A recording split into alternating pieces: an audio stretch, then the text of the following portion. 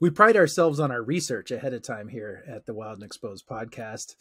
Well, I did research, but I just commenting on the fact that before this time I had not seen his page. Oh, not like right this second. Right. Back Yes. off, Hamilton. Jeez, man. Make yourself a big supper, and all of a sudden you get lippy. No, I read the bio that Brandon put in the notes right before I signed on. So I'm way ahead. Yeah. Before we get too far and before we introduce our guest, we should cover some of the stuff that we always forget to cover right at the top of the podcast. So, Brandon, why don't you lead us through that, and then I'll fill in, or Drew, you can fill in. Okay, let me see. So, have you talked to Micah Precision lately? Yeah, so we still have our sponsor promotion that we have always had not always, but for the last couple of months, which is 50 off of 500. And I talked to him today and I said, is that still good? He's like, yeah, that's still good. But what we did talk about was, how can we change it up? What can we do? What can we make that is really kind of intriguing? You know, he's just looking to gain new customers, right? So if we can come up with something cool that maybe it's something we use and we get a really good deal on it, or I don't know. We're working on something. So we should come up with some pretty spicy promotions in the future. He's hot on it. Welcome to another episode of Wild and Exposed podcast. We've got a no longer hungry Drew Hamilton, as he just was telling us he overfed the neighborhood and is leaving his wife with 2 weeks worth of porridge or something like that. No, it was dinner party, and I made more leftovers than anything else tonight. But they assured me that's not because they didn't like it. It was very good. I just overachieved in the quantity this evening. That's probably what I would say too if I were a guest at your house. Jason Loftus coming to us fresh off the job site in Utah. Yes, Jason, sir. It's been busy for you lately. Yeah, it has. Just a lot of problems going on at work, but you know, that's how it goes every now and then, and it's a good time of year to be happening, right? Because it's not interfering with too much of the photography stuff, so that's kind of nice. Yeah. I can't complain too much. And then we've got Brandon. Have you found any mountain lions day? Nope. The last thing we had was a nice bull elk, but no mountain lions. Killing me. It'll happen in the next decade. I have no Right. doubt. Whoa. Time out. Have you seen the bull more than once? No. Oh, dang it. But we know there's two good ones up there. But we get deer on the camera every day. Bucks? Pretty consistently. Yeah, there's two Still bucks. have They're antlers, okay. Yeah, they're pretty busted up right now, though. but they haven't shed yet. Not yet. Okay. Our guest tonight, coming to us from Homer, Alaska, is another one of our Young Gun editions. Sergius Hannan, how are you? Doing great. Happy to be here. Thanks for coming on. So we saw an image that drew me to your page that I think was probably blasted all over Instagram, that we'll talk about here in a little bit. But looking in your portfolio, there's no shortage of great stuff coming to us from Alaska. How long have you been at it? Well, I appreciate it. Kind of short answer to that is more or less 4 or 5 years. Pretty much ever since I went abroad to New Zealand and Australia in college. That's what got me really hooked. Just seeing all the koalas out in the wild and getting to see some pretty neat stuff. Some Kia parrots up in the Alpines in New Zealand. I had like an okay camera setup, but nothing like what I have now. You know, it's a D3200 Nikon and crop sensor setup, and slowly just kind of progressed from there. Started driving the Alaskan more and more with my family, and I just wanted something to document it, and ended up moving back to Alaska after college. And I wanted to just kind of rediscover all of this habitat that I grew up with but never got to fully explore. And wildlife, was number one priority for me. As beautiful as it is here, I just can't stop chasing the owls and the moose and everything else. And by everything else, you definitely mean everything else. You got some aerial shots of the dog sleds that were great. I love the shadow work, the shadow play you did with that shot, kind of an overhead. So do you do some flying as well? Just drone work. Yeah, I've got my Part 107 license here. Yeah, Mm-hmm. so I've been doing a lot of freelance photography here and there, videography, a little bit of branding for some companies just to make ends meet. And right now I'm just doing wildlife full time. I still do it here and there, a real estate shoot, but now I'm starting to getting into guiding and workshops and and the rest, print sales, the typical wildlife photographer route. Typical wildlife photographer / do whatever the heck you have to pay the bills route, right? Exactly. And I will say my expenses are low for now, but hopefully I can start ramping things up here pretty soon. Well, I just have to say I'm really excited to have you on because I've been like your accounts on Instagram is one that I always go to. If it hasn't popped up, I'll actually search and be like, okay, what's he got now? But it's just it's so diverse, and I was excited to have you on the podcast. And then I'll be damned if like last week it didn't pop up that you were already on Ray Hennessy's podcast.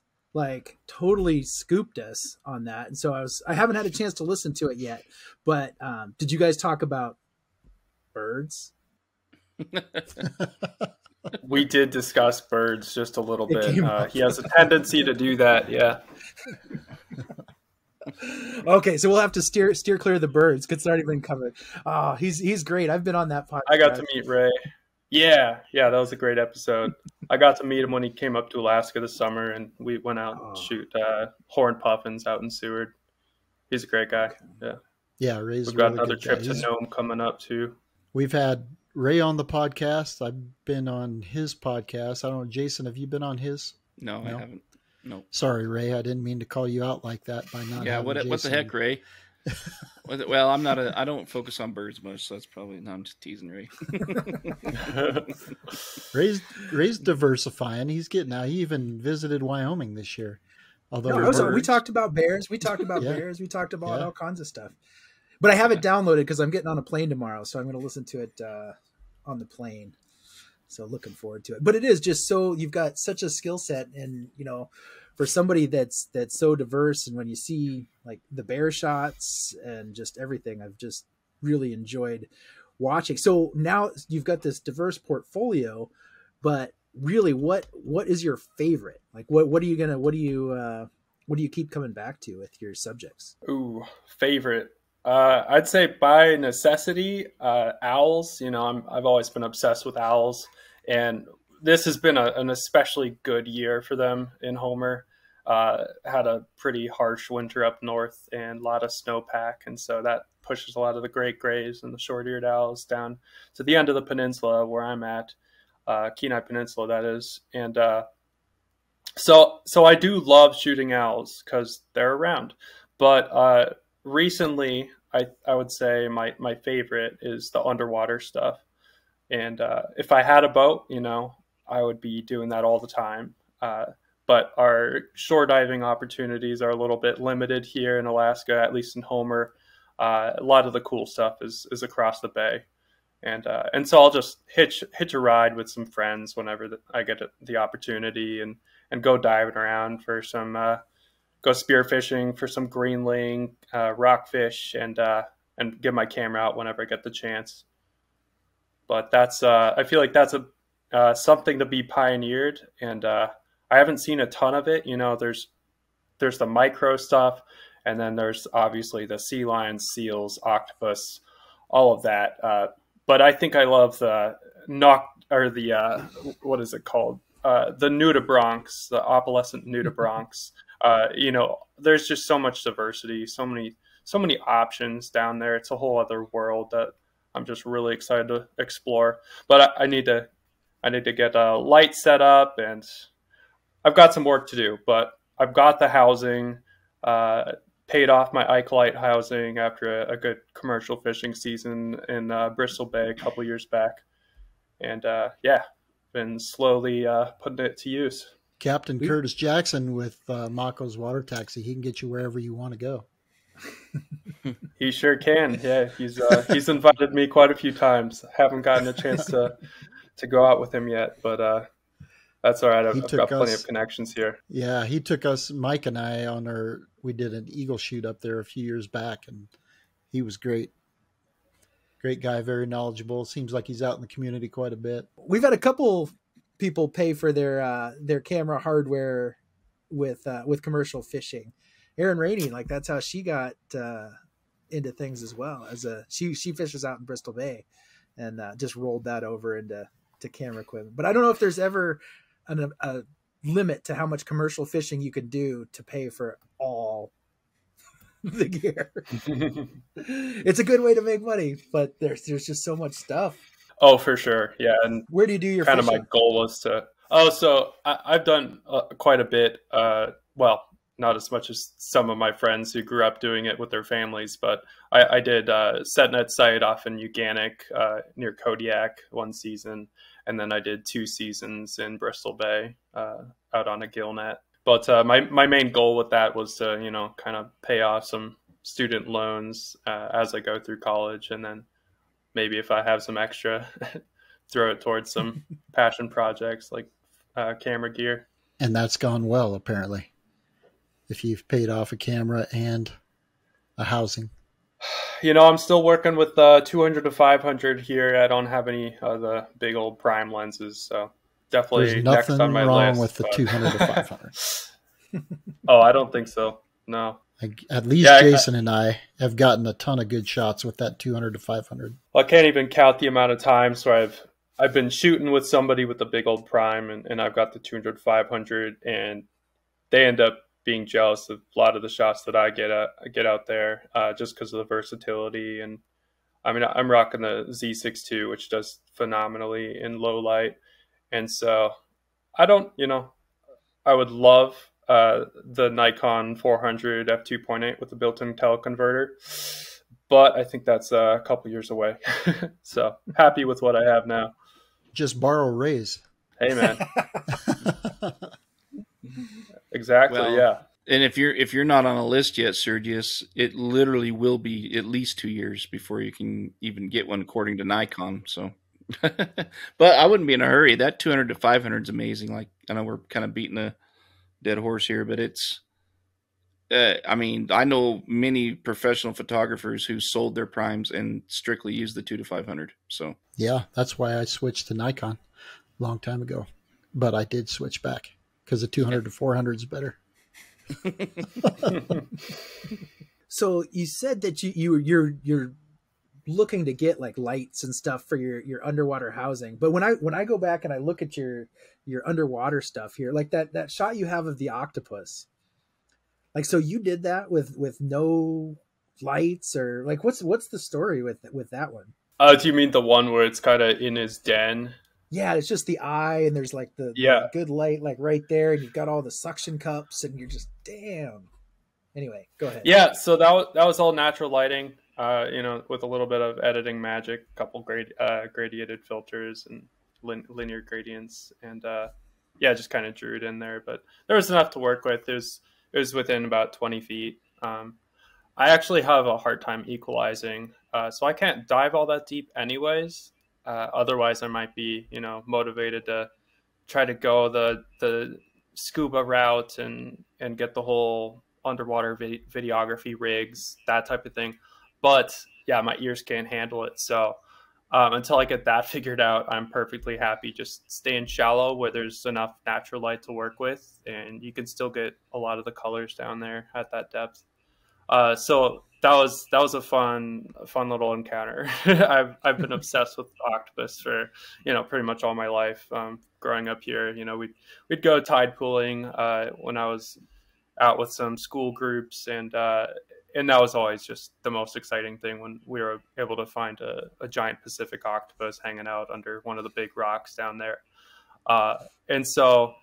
Yeah, that was just a crazy thing that came up as I was going spear fishing for some rockfish with a buddy of mine. Had my camera stashed in the boat. Found this octopus just patrolling along the ocean floor about 25, 30 feet down. And I told my buddy, like, hang on to this spot, make sure he doesn't go anywhere, without restricting him too much, but just keep tabs on where he's going, and I'm going to sprint back to the boat and grab my camera. And so I did that. About 2 minutes later, I was back there, and my buddy had his pole spear pointed down at the octopus, and the octopus had his tentacle kind of reaching up, and he actually kind of wrapped around his pole spear. And it was like this kind of alien contact moment.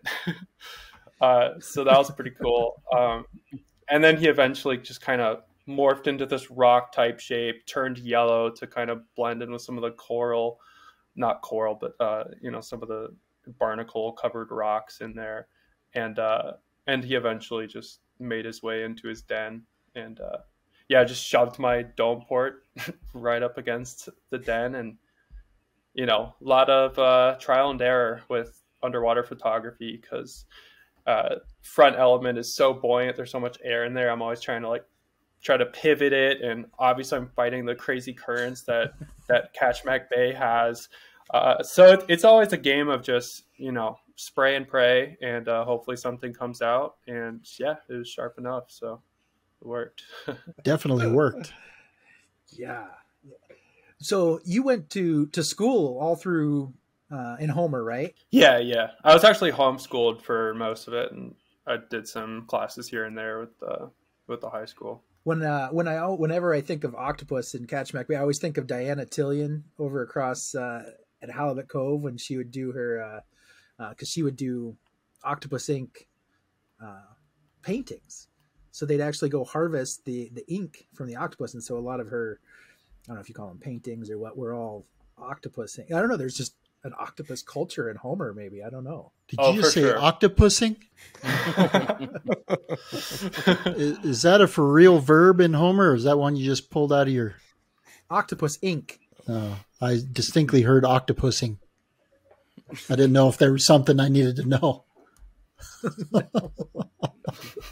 Now I'm confused. I don't know if we're talking about James Bond movies or... I was way confused.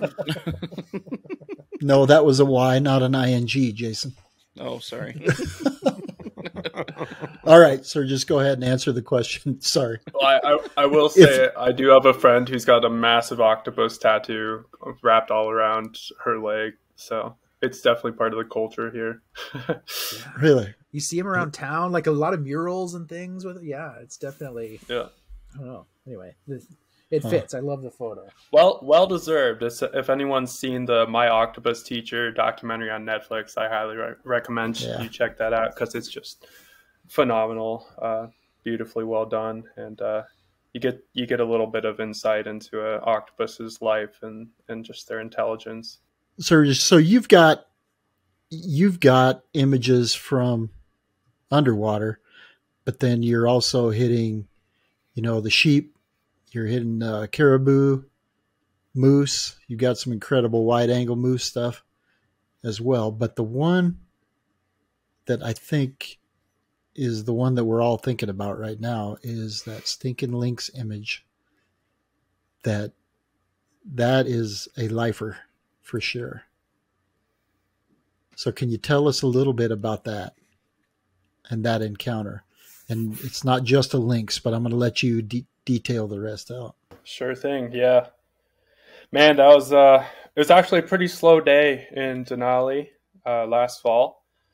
Didn't really see a whole lot. Took the bus in and out, kind of rode back and forth a couple times just to get an idea of what was going on that day. And didn't see any caribou, didn't see any bear, didn't see any moose.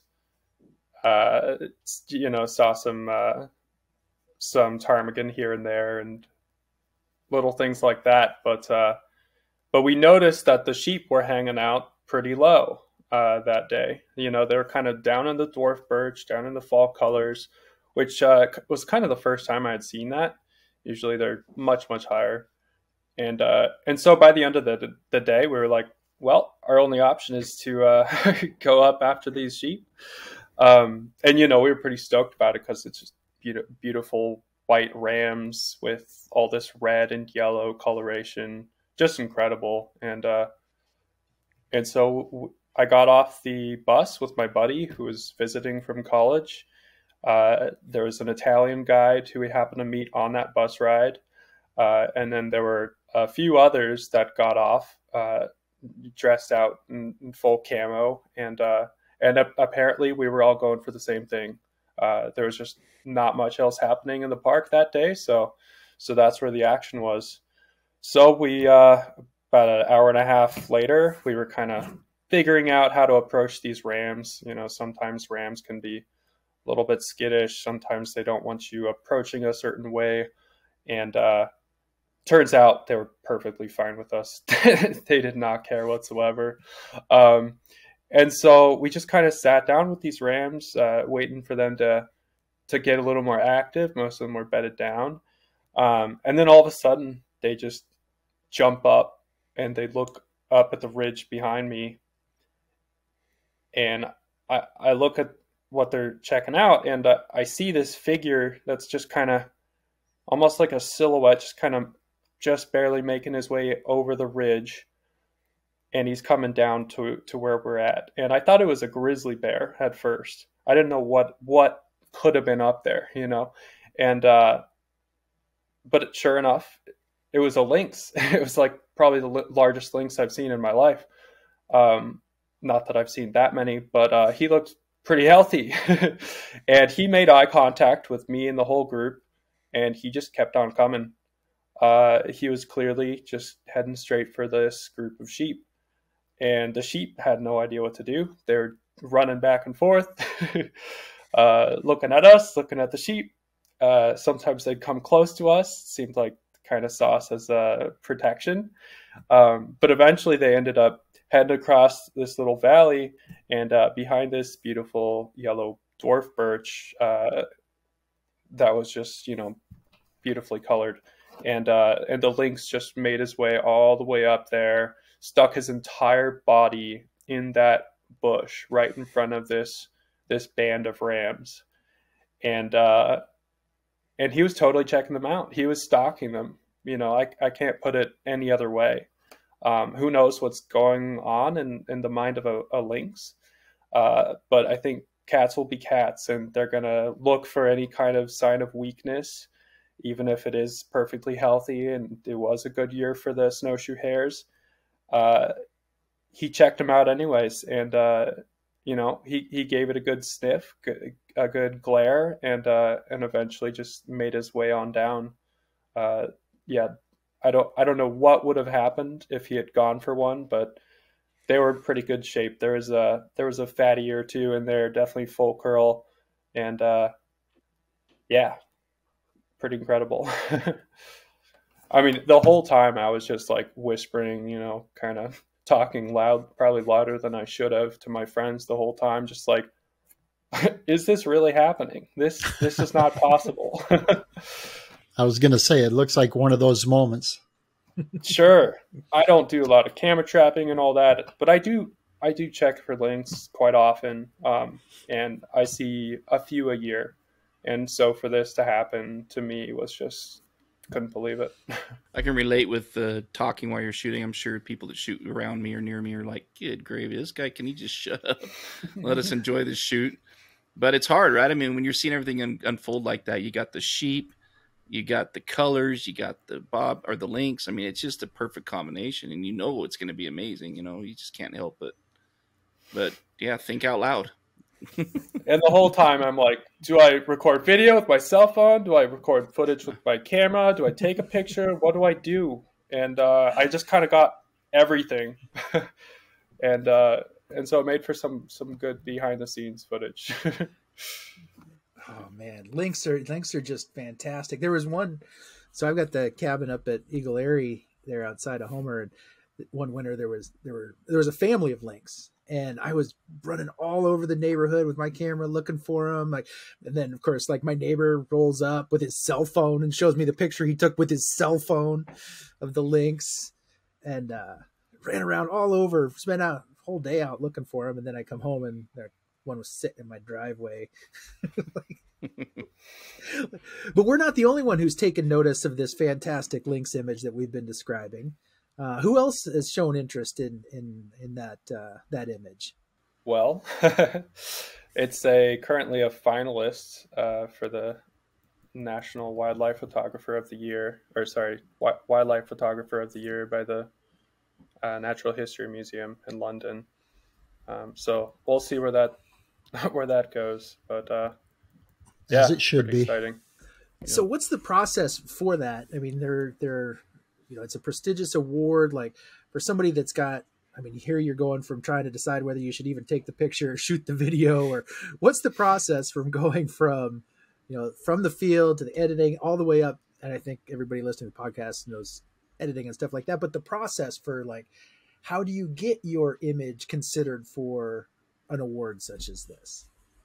Just comes down to keeping tabs on all these different contests that are going on, and obviously this is one of the better known ones. But yeah, just making sure that you actually apply, and small entry fee, but totally worth it. I just submitted 3 actually, and the one pulled away.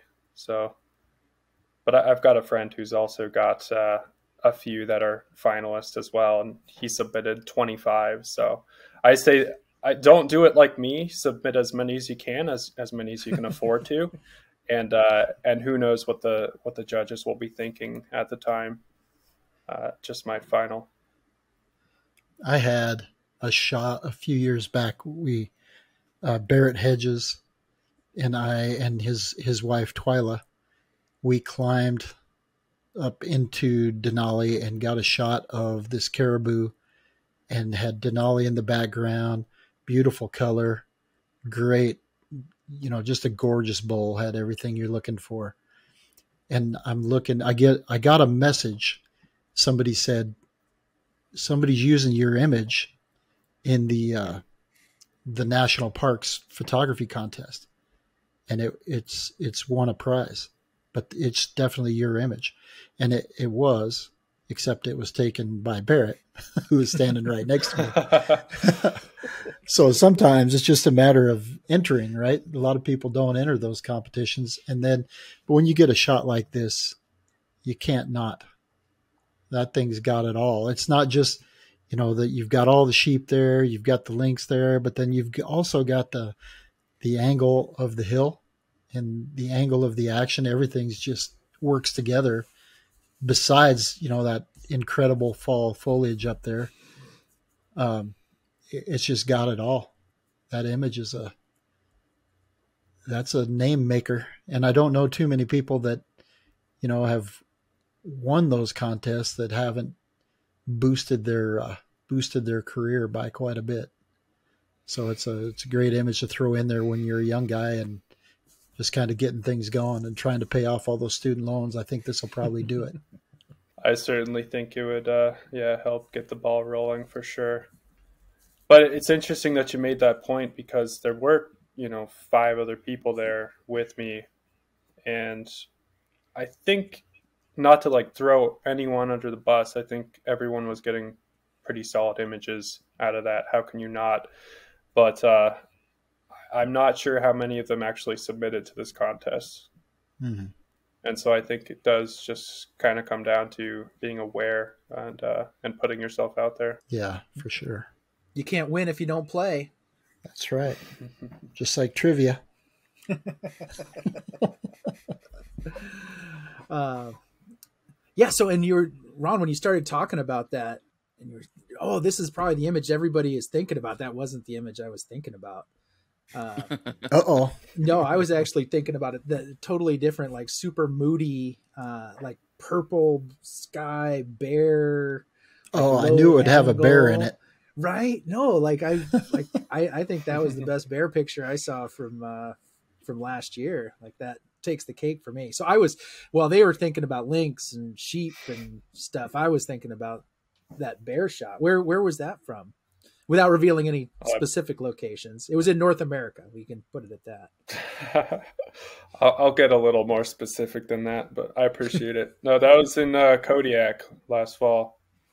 Just a beautiful spot where you can kind of get some of that sunrise backlight lighting up the fog. And it was a magical morning. I think we saw about 8 or 9 bears that morning, and they're Kodiak bears, so it's a little bit different than the kind of bears you're working with. They're a little bit more habituated, and they're in and out much faster than.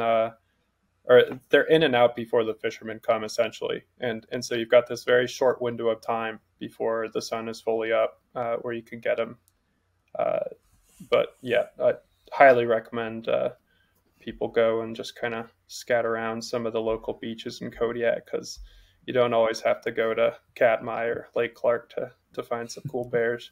The first bear I ever saw on Kodiak, I might have told this story on here already, but the first bear I ever saw in Kodiak turned out to be a cow. It was not a bear at all, but we identified it incorrectly at a great distance, mind you, and I was driving, but we were down there on a deer hunting trip, and we were just getting the lay of the land. We were driving down towards, like, where were we going? I don't even know where we're going. And my buddy's riding shotgun, goes, "There's a bear!" And because we're excited, it's Kodiak, it's bears on Kodiak bears, and then so, like, I kind of pull over, and then we start looking at it, and it was over. It turns out it's like got a fence around it, and it's next to a house. Yeah, it turned out it was brown. It was on Kodiak, but not everything that's brown on Kodiak is a bear. We did see another bear, but it was on the Coast Guard golf course, also not very photogenic. That's actually a great spot to watch. I've seen so many deer, black-tailed deer, and bears on the golf course. Coast Guard? Yeah. Oh, golf course. Gotcha. Yeah. Well, it's funny. Last summer, there was actually a young bear that was chasing a herd of cattle around. They were all hanging out by the river, and he just started popping his head up, and all the cattle started freaking out, running around, and he would just kind of jog after him. Nothing happened, but I mean, there were some bulls that would kind of stand up to him, but yeah, it was hilarious to watch. That's awesome. As a new sponsor for the show, that cow being mistaken by a bear was from Drew Hamilton, World Class Bear Guide. I'm a professional. But it was my buddy George that saw it. We all say if you're not I enabled his misidentification. Tree, elk, or some bear. stump bears or some cow bears, you're not looking hard enough, right? So right. Oh, Kodiak is a wild place. Best bar fights in the world are also in Kodiak. Tony's Bar. Spectator sport. Just saying. Yeah. Sergius, you got all this Alaska content, and then were you in Alberta just on the way back home, or how did you end up photographing elk in Alberta? So me and my girlfriend have been long distance for a long time, 5 years now, and she eventually got a job in Kodiak, and so we drove the Alcan, saw some northern lights up in Saskatchewan, and swung through Banff. So we got a nice little getaway there, and saw some elk and caribou right around that area. The caribou is just north of Banff, but I didn't realize that's kind of one of the few places I would guess in North America where you've got some overlap between their ranges, which is I found pretty cool. Mm-hmm. Yeah, and there's not many caribou, really. There's a small population, and then in Jasper, there's a small population of, I believe, woodland caribou, if I'm not mistaken. I think that's right. But yeah, I'll travel from time to time. Yeah, especially in the winter. A lot of my family moved out. Oh, well, I'm the only one actually left in Alaska. So during the holidays, I feel obligated to go visit all of my siblings, or as many as I can, and my parents down in Tennessee. And so I definitely make the most of it. I always try to figure out what kind of owl species I can find in every new state that I go to. So this last winter break, which I just got back from a couple weeks ago, we got to see a ton of long-eared owls out in Colorado. So that was nice. Pretty incredible. Is there an explosion, or is that fairly common? Ask Brandon. I don't know. The long ears are pretty common out here. I think people mistake them for the great horns. Yeah. Just because they don't. But usually the long ears, yeah, they're usually closer to the base of the tree, whereas the great horns will be out in the middle of a branch and in between all the brambles. Yeah, those stinking long ears, it's hard to see them once they get against the tree. You also were playing around. You posted something the other day, maybe it was on a story or something, and you made an AI owl. And so I queued up on that because I've been messing around on those AI programs, and one of the things I've been trying to make is an image. So we always joke around about ptarmigan being vicious, predators on the tundra, and Tarmageddon is how we're all going to die. And so I've been going into the AI generators and typing in different versions of what I picture Tarmageddon will look like. So when you put in Tarmageddon, it doesn't pick, it just gives you like a picture of a ptarmigan or whatever. So then I start typing in like ptarmigan, cartoon ptarmigan holding a sword under the northern lights, or, with a gun or something like that. And they just come back with it kind of sucks. But then the one you did was amazing. Like so now I have to make a note and go in and so what did you put into the AI to get that Oh man, well, I'll have to give you the exact prompt I put in, but I think it has more to do with the prompt or the program that I was using, which was ChatGPT, or sorry, not ChatGPT. It was Midjourney AI, and man, that thing is mind blowing. So I wanted to kind of mess around just because I'm curious about technology advancements and whatnot. So every now and then I'll just kind of see where things are at with AI, and I started messing around with some owl compositions, and so I was like, all right, draw me up a long-eared owl hunting in the moonlight, catching a insect, and I mean it came up with a better photo than I could possibly like try to come up with, even if I could control every variable out there. I don't think I would have been able to come up with something like this. And it's just absolutely mind-blowing, aside from the fact that it just can't get the feet right. It can never get the hands or the feet or the talons of whatever you're trying to put in there. They're always deformed in some way. It's just so funny because every other detail, like literally every like coloration, every feather in the face is like completely spot on for a long-eared owl. And so anyways, I saw Drew was kind of starting to mess around with some of this, and so I tried it out, Midjourney AI, and it came up with some decent stuff, but it kind of had this weird issue where it was like always giving the ptarmigan this feathery or kind of furry tail that almost looked like it was a mammal. So it didn't work quite right. But it looked like a ptarmigan squirrel hybrid. Yeah. Which if that ever happens, we're screwed. Well, it would randomly give it like a snout, like a little dog or something. I'm like, what are you doing, man? So maybe that is a little bit closer to Tarmageddon. Yeah. We're starting to get in the right ballpark with that. Yeah. I've not messed around with the AI, but I've seen some incredible stuff that's come out of it. I wouldn't even know where to begin, and I don't know that I want to, except that you can just kind of go nuts with it and have some fun. It's definitely an artistic opportunity. What kind of got you into that? Was it just some experimentation? Yeah, pretty much. Just me and my friends, me and my brothers will talk about it all the time and just see where things are at, seeing if we're about to lose our jobs next week or where things are headed. Yeah. Well, but I think it is kind of a fun tool because you can kind of mess around with different compositions. Pretty much anything you can imagine, you can just type it in there, and maybe I could kind of recreate some of the photos that I've taken in the past. But it's just kind of wild, all the possibilities there, and I think it could actually be used as a tool for maybe like some camera trap kind of composition setups and that type of thing. Well, AI is just so in vogue. Like, we probably all use Topaz or something, and they're all advertising AI. I don't know if it's true AI or what it is, or I don't know. It's all above my pay grade, but it does seem like different aspects of these learning technologies are going to become more and more prominent in photo editing, or frankly, photo replacement. Maybe. Well, I think, but it's something to keep an eye on.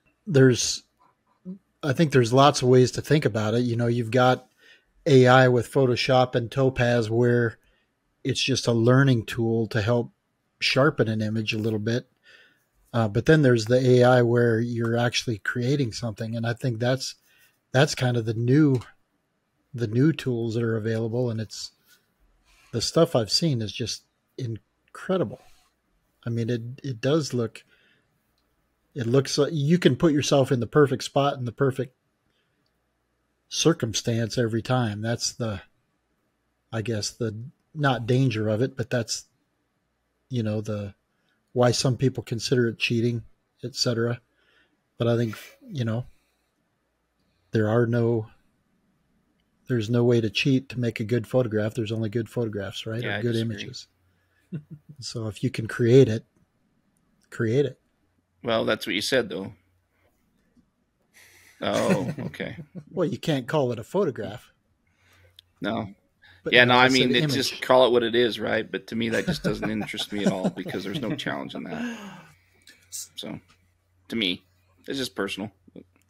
I don't know. I've been struggling mightily trying to get this Tarmageddon thing right. It's not easy. It ain't easy. I'll tell you that much. But so what we've been kind of perusing your portfolio and kind of talking about the past year and things like that. But what does this 2023 hold for you?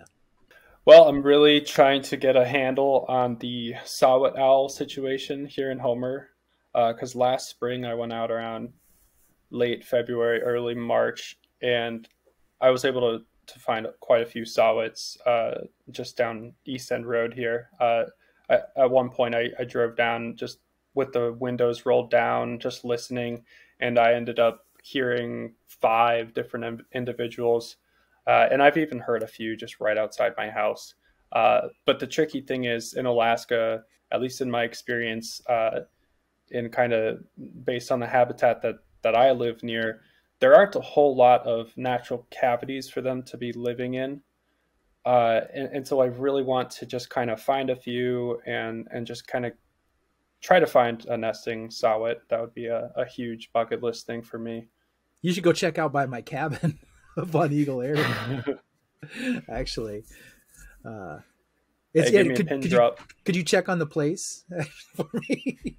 Maybe shovel. There's got to be a ton of snow up there right now. Oh, I just had to shovel my watershed out and my driveway, and that was fun. After being gone for a month, that was a good time. And there are a few big dumps while you were gone.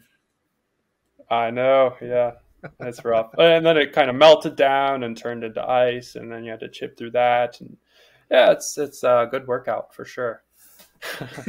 But another thing I'm really looking forward to is this gnome trip that I'm going to be doing with Jamin, Hunter Taylor, Emily Reed, and Ray Hennessy. And we're just, going there for fun and hopefully going to focus a bit on blue throats and all the fun migratory species. But obviously a huge part of that's just going to be getting some cool shots of the muskox. And my last trip there, I actually ended up seeing a wolverine out on Teller Highway. And, it wasn't as close or as crazy as some of Drew's experiences, but it was still pretty cool to see one at that distance. It was maybe 100 yards out or 150 yards out. I was just telling somebody the other day how we were on tour, we were talking about stuff and said, for all the, bears or moose or whatever, all these other animals people love, I still think wolverines are kind of the ultimate. They sure would be, but I'm still for life on wolverines. Thought I saw one time, but it wasn't. Where was that? Was it a cow? Please tell me it was a cow. It was in Denali, and no, Marmot. it was not a cow. I don't. It might have been a marmot. I don't know. Nice marmot. Wishful thinking on my part. Did you go looking for the blue throats on your last trip to Nome too, or what time of year was your I last did. trip to Nome?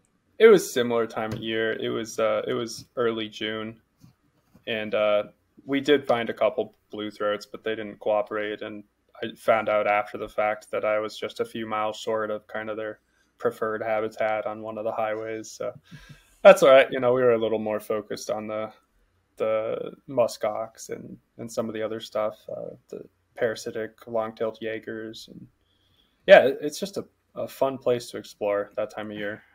Parasitic. I'm going to make a bold statement. Baby muskox are top 5 cutest animals on the planet. Prove me wrong. I wouldn't disagree with that. Oh, okay, I should have phrased it different. Yeah.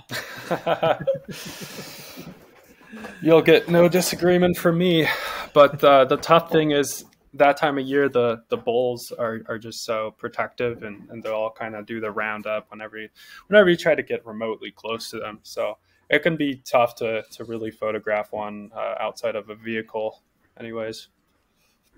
So that's that would be a huge goal for me, to just get a good little clean shot of a baby muskox. I worked with a friend of mine, or a guy in Casper. His brother lives in Nome, and he had rented several snowmobiles and ATVs to the BBC. They were up trying to film muskox, and they had a brown bear that pretty much, I think it was 100% mortality. There was 32 calves and 32 mortalities. And it was in just the few days that these guys were up there filming. So the rest of the time they end up filming brown bear predation sequences. So recruitment for a muskox is got to be pretty tough. I mean, that's obviously why they're so protective.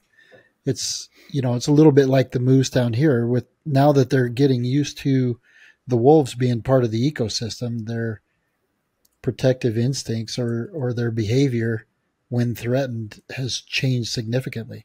They just had to deal with coyotes before, and the wolves have been back for quite a while now, since 1995, and the moose population took a dive, and now it's starting to come back because these cows are now becoming a lot more protective than they were, just dealing with coyotes. So you look at an animal like a muskox that's been around grizzly bears forever, and those specific protection behaviors.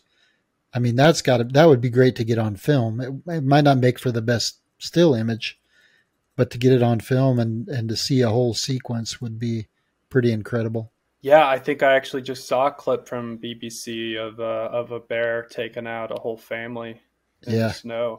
And the calves, they don't see all that well, so they were running right at the bear. Right. So it was pretty. Go ahead. A lot of the muskox at the Alaska Wildlife Conservation Center, a lot of them are orphans from bear predation. There'll be enough calves in the group to kind of separate, and one or two will escape and make it out, and people will go find it and fly it back to the Anchorage area. So that would be incredible to witness any kind of that predation happening. But did you guys hear about there was actually a recent killing from a muskox? There was a guy trying to protect his dog, his sled dog, I believe. And things did not go well. He was actually a law enforcement officer or ranger, wasn't he, Drew? I think he was a corrections officer, I believe. Was he? Yep. I think so. But anyway, it has. There's been a lot of calls for changing how they manage the muskox around Nome proper, because it is, one of the defense mechanisms is just go hang out in somebody's yard, and Right. It doesn't necessarily mix well with there, because there's an active mushing community around Nome. A lot of people have kennels and things like that, or just instances like this one that just happened. While they don't happen frequently, people do get chased around their house and things like that. So there has been a call for maybe some different management strategies in the Nome area, but we'll see what comes of it. But it's such an amazing place. It's really one of the wild. I don't know. I love Nome. I love going to Nome, and well, that was Julie's and my first date. Was I flew up to Nome. We met online and flew up to Nome, and she had a couple snow machines waiting, and we went out looking for muskox in, I think it was January, something like that. So muskox, I love. We had little muskox on our wedding cakes. And, it's kind of our family theme, I guess. Well, going back to your portfolio, though, Sergius, you've done a great job of capturing them in every light you can imagine, and I'm sure there's always the getting them in the fall color, or getting them in the middle of the winter with the wind blown look and those nasty winds that Nome can have. But it does bring out the characteristics that make them such a unique animal, I guess, and such a survivor, because they live in those incredibly harsh environments. Oh yeah, absolutely. You've gotten them in different light. Are you looking to go different seasons then, or yes, absolutely. Yeah, I've got a workshop planned for this fall. Actually, it's not going to be quite late enough to get kind of the harsh winter conditions, but definitely a first step in kind of changing it up. And there won't be quite as much bird activity, so it might be a little easier to just kind of focus on getting them in all the different kind of cool compositions and lighting. But it's a beautiful habitat, beautiful landscape, just these mountainous kind of tundra, and and especially when you head out towards Teller and you've got the ocean right there, and it's just such a neat place. So if you go there in the fall, is that their rut too? Will you be able to maybe catch some rut activity? Yeah, and so that was my goal, was to focus more on the activity and all that. I'm sure there'll be calves, but they're not going to be quite as cute and cuddly as they will be in the spring. Right. But hey, maybe that'll make the rest of them kind of back off, and maybe I'll actually be able to get some decent shots of them. Relax a bit. There you go. That one you have of the adult muskox and the baby muskox backlit on the like ridge line, or going up the hill with the sun, that's just magic. So what's the story behind that one? Honestly, a lot of the days in Nome kind of blurred together. I was there for 4 days, and we saw muskox every day, and that was one of the nicer days because it wasn't quite as hot. So a lot of the time it was no clouds whatsoever. Kind of just blue skies, just crummy lighting, and we would get the worst heat distortion that I've ever had to deal with, at the point where I couldn't take a picture of anything past 30 yards. It would be noticeably distorted at that distance. And so it was really just, dusk, dawn, hours between 1 and 5 a.m. That was kind of our main time to get some nice shots. So it was one of those nights where everything just kind of came together. There was a big group that we were hanging out at, and a couple of them started running up this hill, and I was like, oh man, that could be a cool shot. And sure enough, there was a mom with a calf, and they both followed suit and went the same path, same trajectory, and I just had to point the camera, and it was honestly kind of one of those things that just came up. I didn't have to do very much planning. Just see the opportunity and snap the photo. Oh, now you're getting me all fired up. So how do we sign up for your workshop? Ooh, that one is not online yet, but it'll be up there in the next few weeks. Oh, such a tease. Ooh, you're just teasing us here with these muskox talks. And, oh man, because that is one I would love to do. Yeah, me too. I know it's on Ron's list too. Yep. All right, there's 3 spots. Brandon, you in? Sure. Let's do it. Yeah, I'm gonna co-lead that with my buddy Jamin Hunter Taylor, if you know him. You got to get him out of Florida first, though, right? Exactly. Yeah. No, he's back. He's I don't know how happy he is to be back, but he turned up some incredible stuff down there. Little blue heron with this awesome picturesque little bass in his mouth. Yeah, some killer stuff with barred owls too. But yeah, we do a lot of stuff together. We've actually got another workshop that we've got this spring, so we're going to do shorebirds mostly, and out towards the Anchor Point area. That's where you get the Mount Redoubt, Mount Iliamna, all those, and the sun sets basically right behind them. So just some awesome opportunities for some backlit shorebirds and bald eagles and Arctic terns, Aleutian terns, all sorts of fun stuff out in that direction.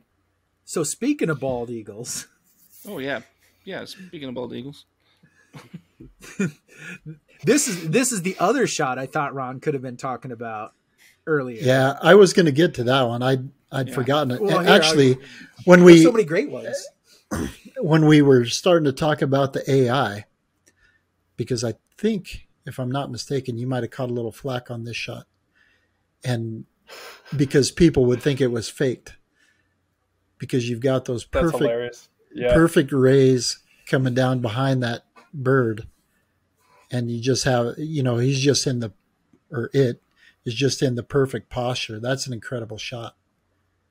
Really How long? is. I mean, it obviously took you a lifetime to catch that one, but yeah, it's funny you mentioned that. There was definitely some guys on Facebook that were like, I just Googled this image and you can see the photo here. You obviously didn't take it. And they were saying how photoshopped it was. And it's just whatever. But no, it was just this awesome opportunity. I was once again out shooting shorebirds over in the Anchor Point area. And I was there with Jamin actually. And we saw this pile of fish just right off the beach and tons of bald eagles hanging out, lots of juvies, lots of full colored adults, and so we just hopped out of my friend's truck and just squatted down, waited for them to fly back. Sure enough, they started coming back, and for a long time we were just kind of getting the classic in-flight shots of them swooping in with the 200 to 500 and all the classic shots that you want of the eagles. But I've shot them so much in my life growing up in Homer, so I don't usually stop for these guys. But the light was just starting to come in. It was about an hour before sunset, and it was starting to have a little bit of color in it, and the clouds were just breaking right above the mountains, and so that's where you get all this fun light leakage and light rays happening. And so I wanted to capture that. I switched out my 200-500 for the Tamron 7200, which I was actually borrowing from Jamin. I was about to buy it off of him.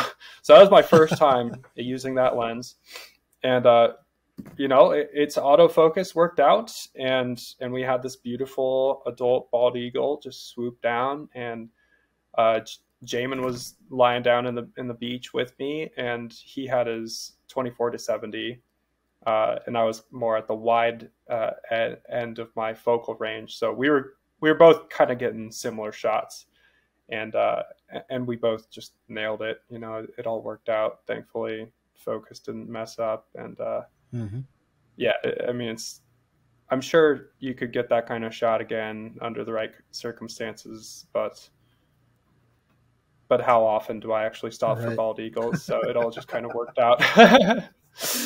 So for me, that image is it's a perfect blend of composition, editing, subject. It all just comes together so nicely. And all of your photos are so well edited.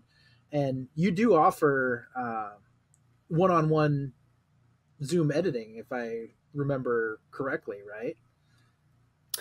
Yeah, I've worked it in a little bit on some of my workshops, the editing side of things, because I do think it is extremely important. But yeah, now I'm trying to push a little bit of the mentoring side of things online. So as people are listening, you can go to your Instagram or your website, is where I think I saw that listed. So that would be a. But then they can edit, but they still have to go out and roll around on the beach at Anchor Point to get the shot. If you want the shot, I always worry about what I'm rolling in at the beach at Anchor Point. Fair enough. It was kind of a lower tide at that point, so I think everything that we were lying down in was pretty fresh. Okay. So are you going to be bouncing back and forth between Homer and Kodiak a lot? Absolutely, yeah. I already have been. So, and no complaints here. I absolutely love Kodiak. There's a little bit less to do there in the winter, but they've got some emperor geese and some eiders and long-tailed ducks hanging out there in the winter. So, kingfishers, there's plenty for me to do, but obviously that's not my only priority on my visits over. So I'll kind of switch around between flying over there and taking the 10 to 14 hour ferry ride. Well, if you're going that way, I'm going to put an owl destination on your radar. And I'm going to throw it out there. I'm going to put this out there. I don't even care if people want to go there, good luck getting there. But if you are a short-eared owl fan and you happen to find yourself at the furthest reach of the Kodiak archipelago, Tagetik Island, it's the furthest island out in the Kodiak chain, and there are no bears. It's all tundra, and I have never seen so many owls just everywhere. It was actually, that might be one of the wilder places I've ever been. They're just giant whale skulls all over the beach, and it's crawling with black-tailed deer and short-eared owls, and they just kind of fly around and look at you like, where'd you come from? We don't get many visitors out here. Well, and so you say you're buying a boat, you're hanging out in Kodiak. It seems like and you love owls. It seems like the next logical step would be to get out to Tagetik. I think it's just past That's wild. Sitkinak. Can you spell that for me? Tugid.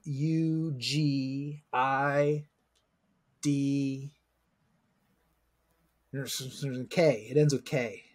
Tagetik. There you go. My confidence in the spelling of this island is running fairly low on the. Like it's past Sitkinak. It's like, yeah. Oh, that's incredible. Yeah, I know they do get some shorties and some hawk owls over there in the winter, but I wonder if that's more of a breeding population out on that island. I don't know. There are just lots of owls. That's the rest. I'll keep secret. I know all the details, but I'll let you figure out the rest. Brandon's got a lot for the show notes, but we're not going to put that in there.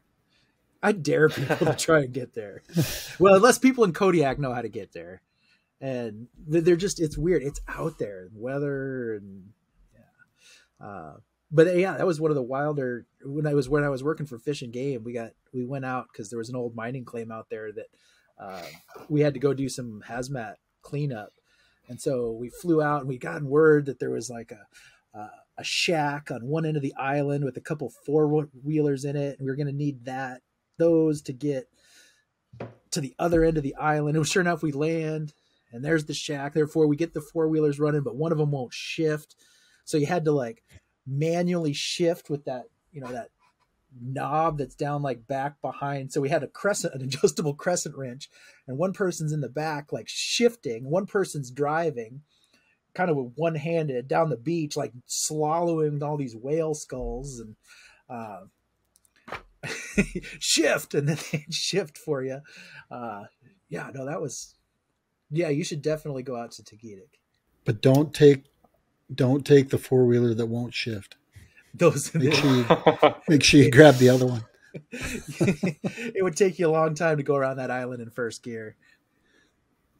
Oh man. Yeah, that'd be a blast to hang out at. There's the gray whale migration that comes over there as well in the springtime. So who knows? Maybe I'll have to hire a boat and do some exploring. What else did we found? You remember a few years ago when that jackup rig broke loose, the Kullik? Shell was hauling this big oil rig and it broke loose, and we found one of the lifeboats from the Kullik washed up on the beach of this island. It was huge. I wanted to claim salvage rights and drive it back, but I couldn't get it back in the ocean. Things you find on the beach in Tagolik Island. Did I say it right? Not even close. You said it like I spelled it. So going off what I told you. That's what I was going with. Oh man. Well, it's just bringing back all sorts of memories. Yeah. Sergius, where, if you wouldn't mind, go ahead and, I know we talked about your website. If you'd go ahead and tell everybody where to find you on Instagram as well. Sure. And then you've got a YouTube channel as well. So go ahead and throw that out also. Oh, how'd you dig that up? Oh, dude, I'm a researching machine when I have to scramble. Well, I just subscribed to your channel, so I was wondering if maybe that was it. No, but I'm just starting to get into YouTube, and there's just some shorts on there for now, but really starting to hopefully get some wildlife vlogs out there. But honestly, I don't even know what the handle is on there. It's probably just Sergius Hannan. But my Instagram is Sergius Hannan _photography. That's SERGIUS HANNAN. And my website is just sergiushannan.com. Pretty simple enough. I'm looking up YouTube because I know I'm still on it. I haven't come across another Sergius Hannan, but I could be wrong. You are correct. It's just your name. So with that links, you did do some video, right? I think, didn't I see a little video clip of the lynx like coming down the tundra or something? So there is. Yeah, I got some. Yeah. Got some full frame footage of the lynx coming down, and then some cell phone footage of the sheep running back and forth and freaking out. Yeah, check out my Instagram for some of the behind the scenes for some of the shots we've been talking about today. Yeah, and we'll have a few of them in the show notes as well. We could go on, I think, for quite a while with Drew telling stories about rolling in different stuff on the beach, if nothing else. Oh, no, yeah, don't even get me started with that. AI Tarmageddon. Yes. I'm looking forward to that. We might have to make a full podcast out of that. But he's probably going to have to get a hold of you to figure out exactly what he needs to be doing, whatever he's doing wrong, so we can get this thing done.